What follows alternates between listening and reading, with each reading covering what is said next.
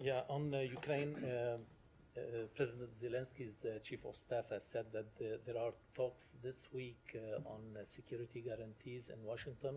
Do you have anything on this? Sure.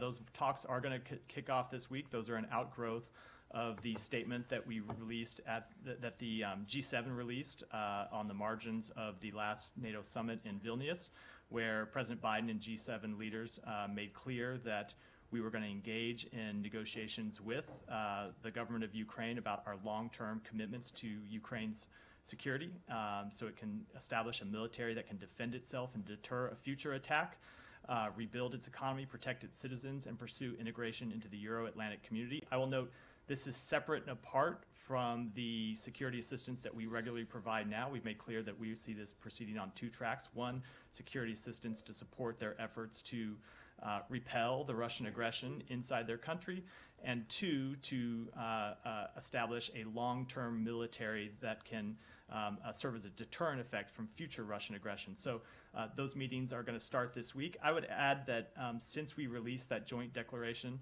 from the G7 and EU in Vilnius, 12 other countries have joined their names to the declaration. So talks will begin this week about how we can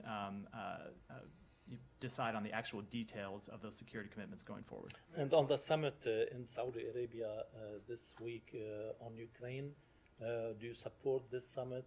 Who will attend it, and what's the goal of it?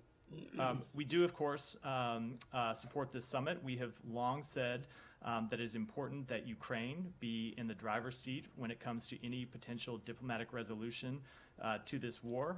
It's important that countries that have not yet heard directly from Ukraine hear from Ukraine, so we are gratified that there will be countries that will be attending this summit to talk directly with Ukraine. If your question was with respect to what other countries will be attending, I would defer to the governments of Saudi Arabia and Ukraine to answer that question. If the question is respect, I'm coming to you. You don't have to, you don't have to jump in. If the question is with respect to what U.S. government officials will be attending, I can confirm that there will be U.S. government officials, not ready to make announcements yet about who those will be, but as the week goes on, certainly you can expect that we will do so.